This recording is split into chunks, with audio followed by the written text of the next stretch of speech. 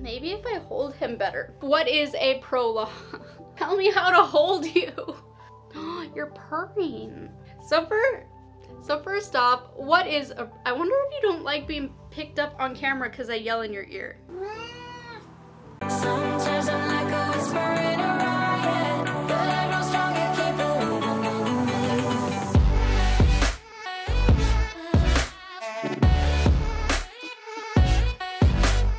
Hey guys, what's up? Welcome back to another video. Today we are talking about a topic that I honestly thought I covered, and I went looking for the video and I couldn't find it. So prologues have a pretty bad rap.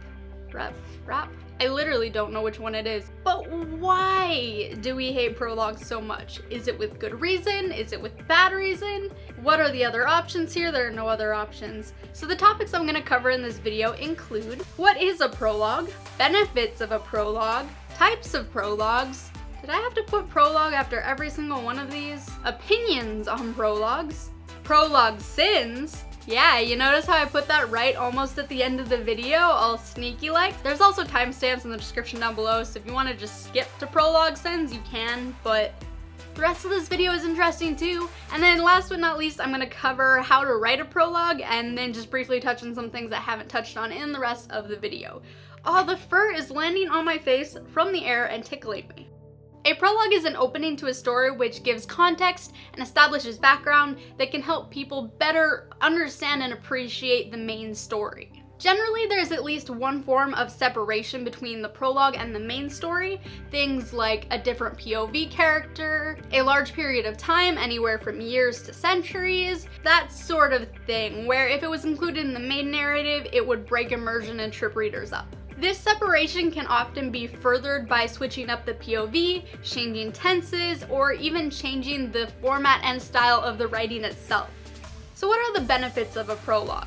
The first one is that a prologue is a good way to provide context or show a scene that would otherwise be out of place in the main narrative. Because the audience knows what a prologue is, they know that they can't expect anything present in the prologue to continue on to chapter 1, which means there's not going to be an immersion break if that character is gone or there's a big time hop. The second use of prologues is to make promises about what's to come in the story. Now, this should not be used as a bandage to correct for a slow start to the book, but rather for stories where certain aspects of them are going to lead readers to have certain expectations. This can also be done to make promises to try to get readers through a portion of the story that doesn't necessarily match the premise. So an example of this would be The Greatest Showman, where the prologue shows the character in a circus to remind you that that's what's eventually going to happen, and then they go on to show the character growing up. Now this could be a good example or a bad example, I don't actually know. I didn't watch it. Josh watched it. I hate musicals. I just can't get over the logistics of how all of the characters somehow know the lyrics and the choreography, and I can't handle it. And benefit number 3, prologues can serve as a warning sign to scare away readers before they purchase, which can help prevent DNFs and, as a result, negative reviews. So to do this, the prologue throws the reader or the audience straight into the deeper pits of the story to see if they can handle it.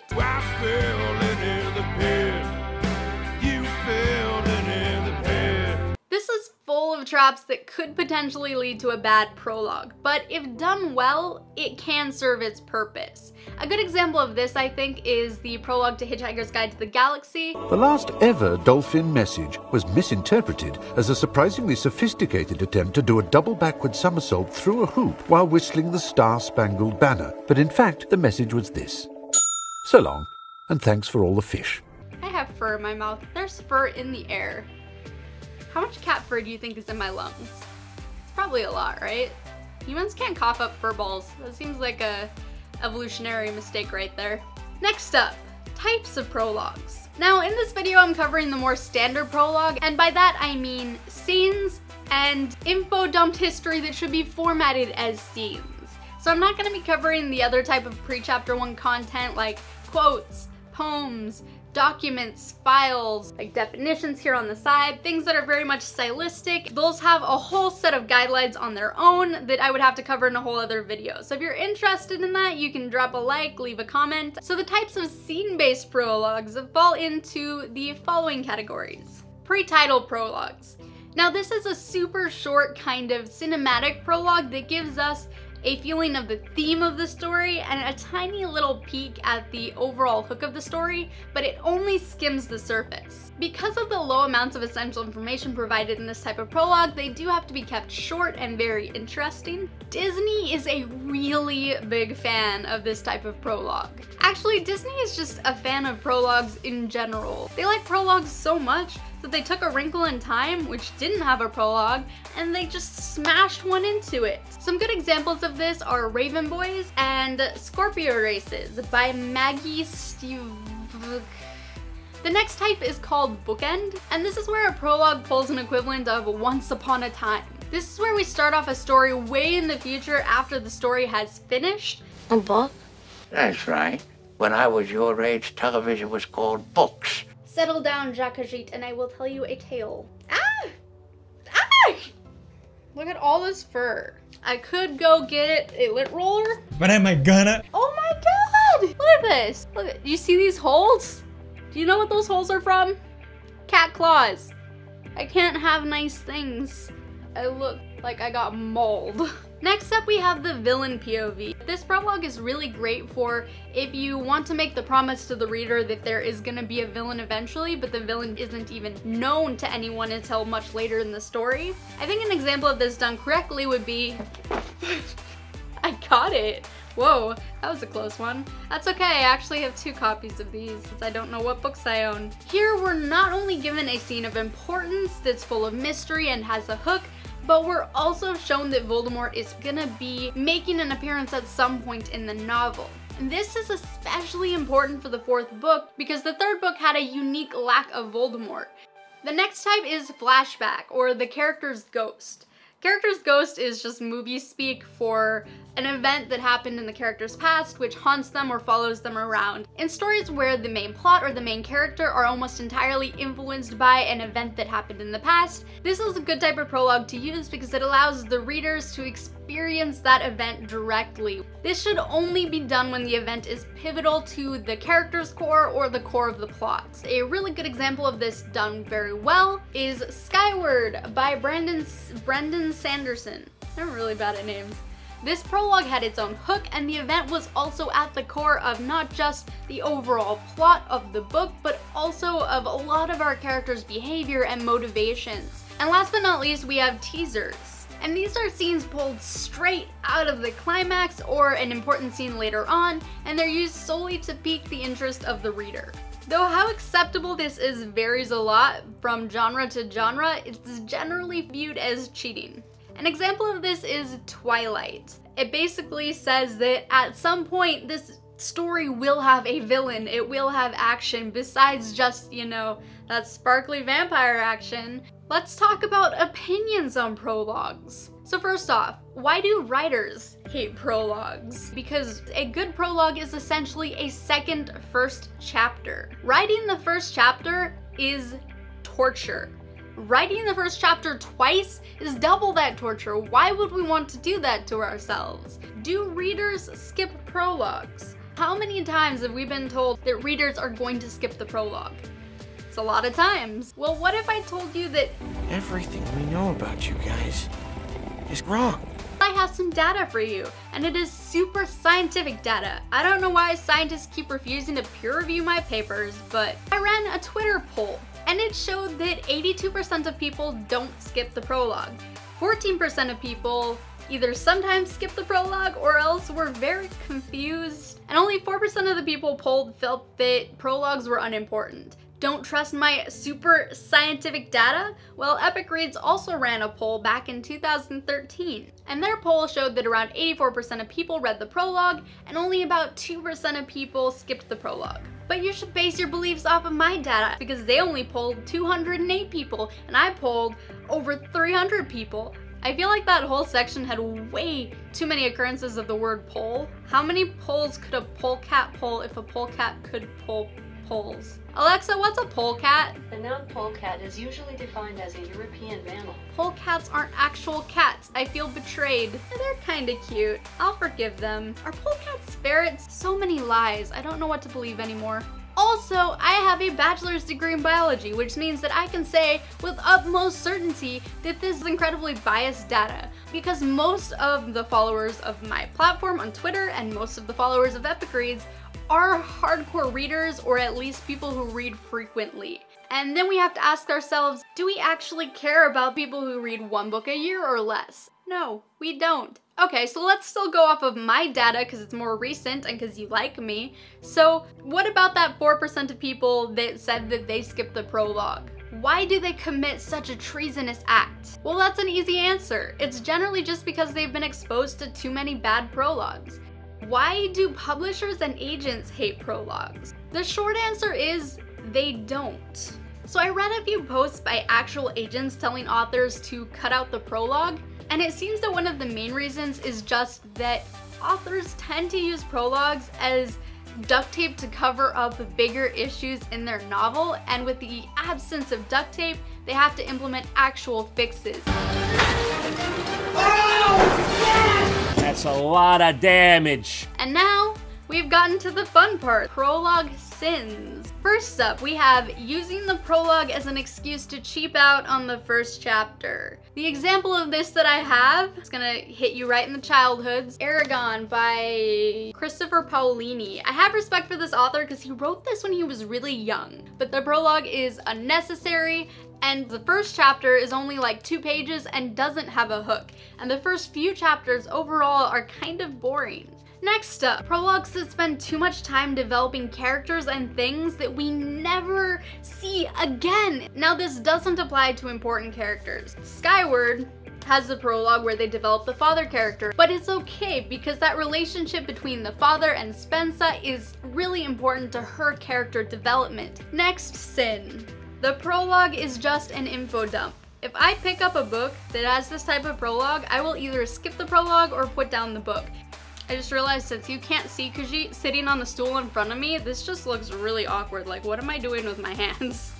There's a cat here, I swear. The next one is actually a pet peeve of mine that was one of the types of prologues, and that is teasers.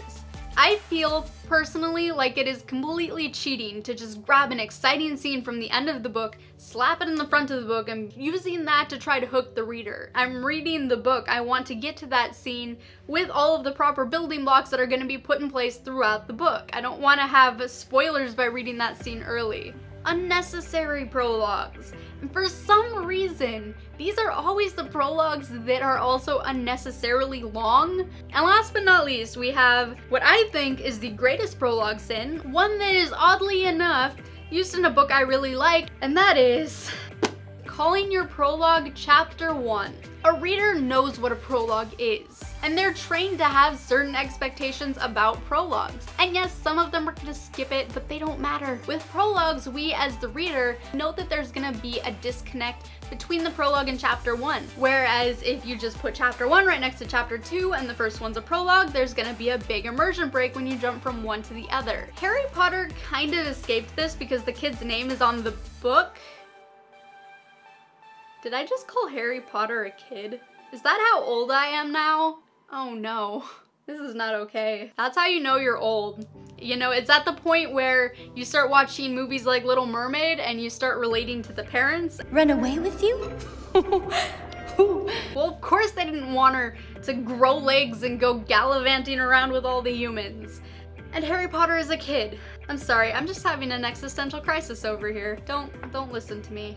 That was the wrong thing to say on a video where you listening to me is the whole purpose. I don't even remember where I was. Because Harry Potter's name is on the book and the book has a young kid, we can assume that the baby in the first chapter, being Harry, is gonna grow up. So it wasn't as jarring as it could have been. However, I see the advice all over the place that if you don't want people to skip the prologue, just slap a first chapter tag on it. There are some prologues where that is gonna cause a huge amount of broken immersion and confusion. Now on to how to write a prologue. Now some of the information you need to know was obviously included in the first part of this video, but there are a couple things that I missed, so I'm gonna cover those now. First up, we have length. When writing a prologue, you should try to keep it shorter than your average chapter length. Prologues are more likely to fatigue the reader because they know that most, if not all, of the components in the prologue are gonna disappear as soon as they hit chapter 1. Tip number 2. make it necessary. So I've read a couple blog posts and seen a video or two, and luckily this isn't the majority, but